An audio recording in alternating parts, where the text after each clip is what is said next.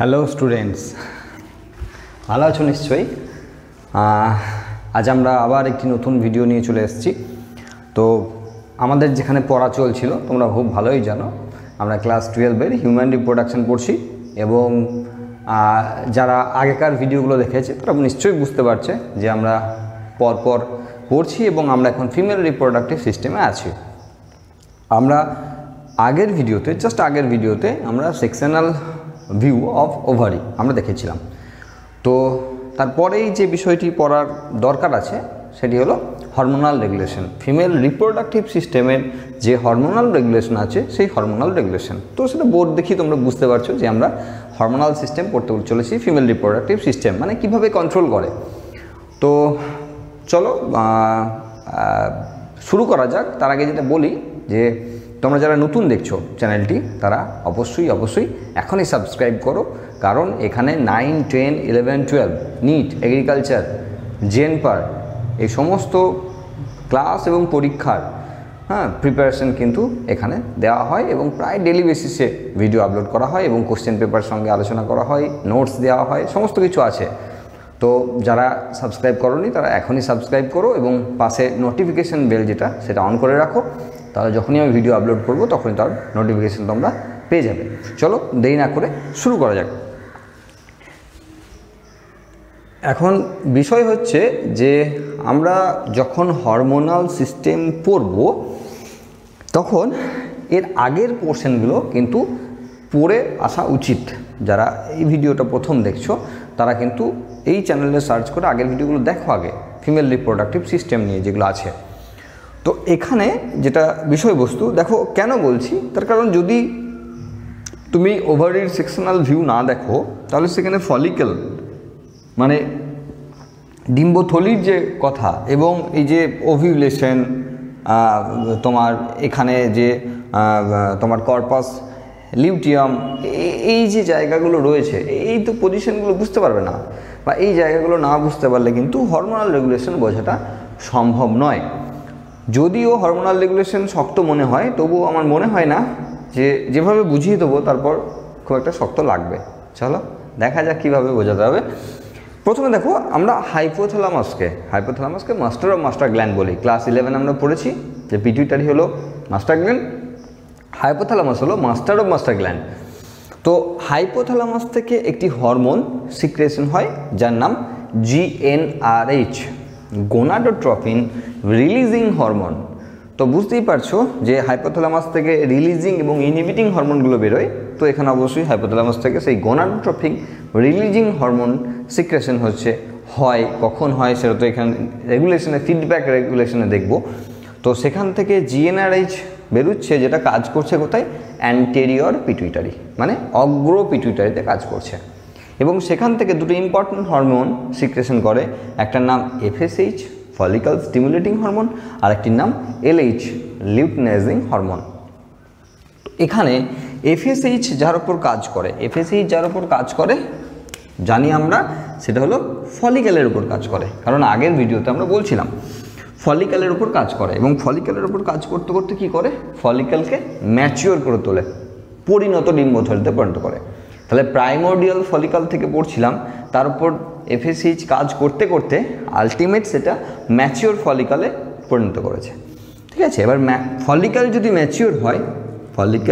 Mature হয় সেই maturation help করছে অবশ্যই FSH, কারণ FSH এর নামেই তাই বুঝিয়ে দিচ্ছে যে ফলিকল স্টিমুলেটিং হরমোন। তাহলে ফলিকলকে স্টিমুলেট করে, উদ্দীপিত করে, আর ফলিকল যদি উদ্দীপিত হয় তাহলে সেক্ষেত্রে ফলিকল বড় হবে। ওকে, তো ফলিকল ম্যাচিওর করছে থ্রু FSH হরমোন। এবার LH লিউটিনাইজিং হরমোন, আমরা আগের ভিডিও পর্যন্ত জেনে এসেছি যে লিউটিনাইজিং হরমোন কর্পাস লিউটিয়ামের উপর কাজ করে এবং সেখান থেকে প্রজেস্টেরন হরমোন সিক্রেশন করে। কিন্তু একটা ব্যাপার এখানে বোঝার আছে, সেটা হলো FSH এর পরিমাণ যখন বাড়ে, আমরা গ্রাফ করব পরের একটি ভিডিওতে, আমরা গ্রাফ দেখাবো FSH, LH, ইস্ট্রোজেন, প্রজেস্টেরনের গ্রাফ আমরা দেখাবো। তো FSH যখন বাড়ে তখন ফলিকল বাড়ে, ফলিকল ম্যাচিওর করে, ফলিকল ম্যাচিওর করলে সেই ম্যাচিওর ফলিকল থেকে বেরোয় ইস্ট্রোজেনের পরিমাণ যদি বৃদ্ধি পায় তাহলে নেগেটিভ আর পজিটিভ দুটো সিগন্যাল কিন্তু এখান থেকে বেরোচ্ছে। ইস্ট্রোজেনের পরিমাণ যদি বৃদ্ধি পায় তাহলে সেক্ষেত্রে পজিটিভ সিগন্যালের থ্রু দিয়ে অ্যান্টেরিয়র পিটুইটারির উপর কাজ করছে, অ্যান্টেরিয়র পিটুইটারির উপর কাজ করছে। অ্যান্টেরিয়র পিটুইটারির উপর কাজ করার ফলে কি হয়, অ্যান্টেরিয়র পিটুইটারি সেখান থেকে এলএইচ সিক্রেশনটাকে হিউজ রেটে বাড়িয়ে দেয়, যাকে আমরা বলি এলএইচ সার্জ। খুব ইম্পর্ট্যান্ট একটা টার্ম, এলএইচ সার্জ মানে কি, এলএইচের ট্রিগার দাবানো, যেমন বন্দুকের ট্রিগার দাবালে যেমন ছোটে না গুলিটা, তেমন এলএইচকে পিক পয়েন্টে নিয়ে যায়।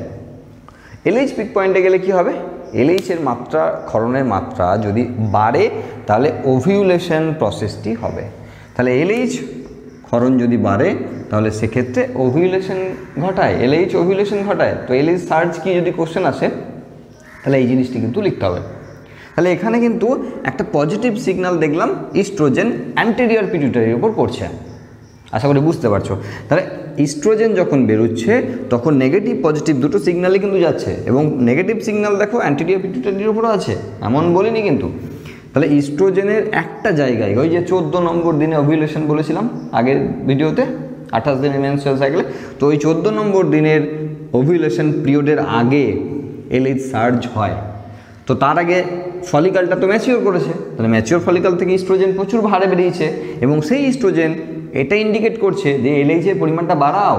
এলএইচ পরিমাণ বাড়ালে সেখানে লিকার ফলিকুলির পরিমাণ বৃদ্ধি পাবে, আগের দিনের ভিডিও, লিকার ফলিকুলির পরিমাণ বৃদ্ধি পাবে, এবং সেই লিকার ফলিকুলির পরিমাণ বৃদ্ধি পেতে সাহায্য করবে যে সেটার নাম এলএইচ।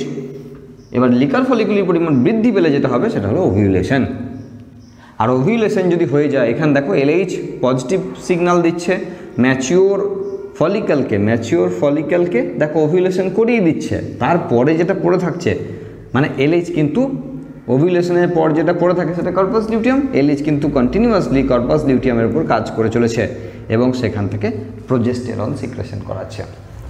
তার মানে এখানে ইস্ট্রোজেন এবং প্রোজেস্টেরন দুটি হরমোন সিক্রেশন হচ্ছে।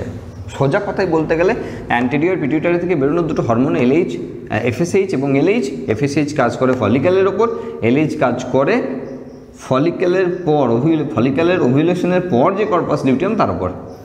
তাহলে ফলিকল থেকে বেরোয় ইস্ট্রোজেন, ম্যাচিওর ফলিকল থেকে অবশ্যই দেখো ঠিক জায়গায় ম্যাচিওর ফলিকল থেকে ইস্ট্রোজেন, এবং এলএইচ কর্পাস লিউটিয়ামের কাজ করে যেখান থেকে বেরোয় প্রজেস্টেরন। তাহলে ইস্ট্রোজেন এবং প্রজেস্টেরন দুটি হরমোনকে আমরা পেলাম। এই দুটি হরমোন মিলে কি করে, ইউটেরাসের ডেভেলপমেন্ট করায়, সেকেন্ডারি সেক্সুয়াল ক্যারেক্টারগুলোকে গ্রো করায়, ম্যামারি গ্ল্যান্ডের বৃদ্ধি করায়, ঠিক আছে, এই সমস্ত কাজ কিন্তু করে। আমরা কিন্তু নিচের একটা লাইনে লিখে রেখে দিয়েছি যে এই জায়গায় ইস্ট্রোজেনগুলো কাজ করে, ইস্ট্রোজেন এবং প্রজেস্টেরন কাজ করে। এরপর একটা জিনিস একটু বলে রাখি, কর্পাস লিউটিয়াম থেকে শুধু প্রজেস্টেরন নয়, অল্প মাত্রায় ইস্ট্রোজেনও বেরোয়। এখানেও আগেও বলেছিলাম যে ইস্ট্রোজেনের সঙ্গে ম্যাচিওর ফলিকল থেকে অল্প মাত্রায় প্রজেস্টেরনও বেরোয়। সুতরাং প্রজেস্টেরন ইস্ট্রোজেনের গ্রাফ কখনো জিরো লেভেলে আমরা দেখব না কিন্তু, যখন গ্রাফিক্যাল রিপ্রেজেন্টেশন হবে। এরপর দেখো এটা গেল।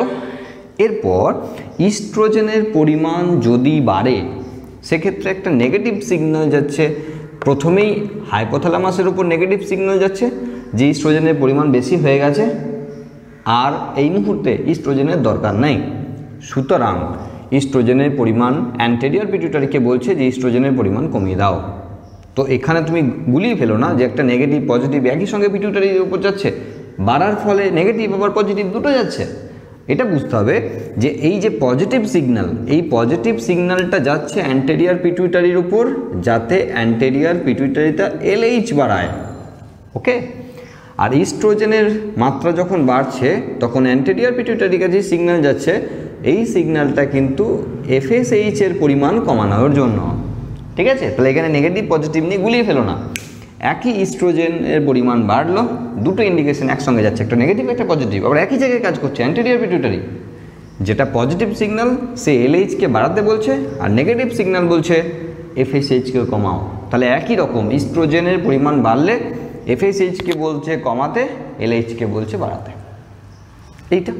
আর এটা তো সো সিম্পল যে নেগেটিভ সিগন্যাল যখন যাচ্ছে তখন হাইপোথ্যালামাসকে বলছে যে জিএনআরএইচ এর পরিমাণ কমাও, তার কারণ ইস্ট্রোজেনের পরিমাণ কমাতে হবে।